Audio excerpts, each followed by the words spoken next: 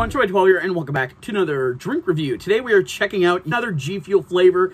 This is the Ragin Gummy Fish, inspired by Faze Jev. I think that's how it's pronounced. Limited edition flavor, Faze Jev. I think most of these flavor of GFuel are inspired by like either gamers or YouTubers. So I don't know a whole lot about Faze Jev. All I know, he's a gamer. If anyone can let me know who is Faze Jev, and if you guys watch him, let me know and let's talk about it. I love gummy fish. I mean, Swedish fish. Can't go wrong with that, right? So I hope this tastes exactly like gummy fish or Swedish fish.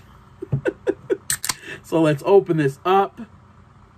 Oh, that definitely has a gummy smell to it. Oh, yes. Cheers. A little bit more carbonated than the peach rings, but Swedish fish.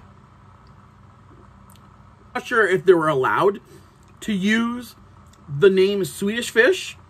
I'm not sure if that's why they call it just gummy fish, but it definitely has a flavor of Swedish fish. And I mean, I love Swedish fish. It's like one of my favorite candies of all time. I could eat that all the time. Certain candies, like I'll eat once in a while, but Swedish fish, all the time. Yeah, this is phenomenal. This, I'm not sure. All these GFuel flavors, like I've said before, they're all phenomenal. They have so much great flavors out there. This is just another one. Not disappointed. As a Canadian, I am not disappointed with these flavors of GFuel. I've only started to drink GFuel. For ratings, I'm going to give this a 5 out of 5. Not disappointed. I am very satisfied. And this gummy fish GFuel is definitely living up.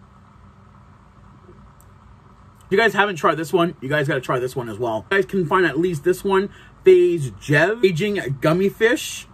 Definitely try this one. GFuel, awesome. The flavor of this Ragin Gummy Fish, fantastic flavor. Gummy fish flavor to sweetness. Not overly sweet, just perfect, refreshing.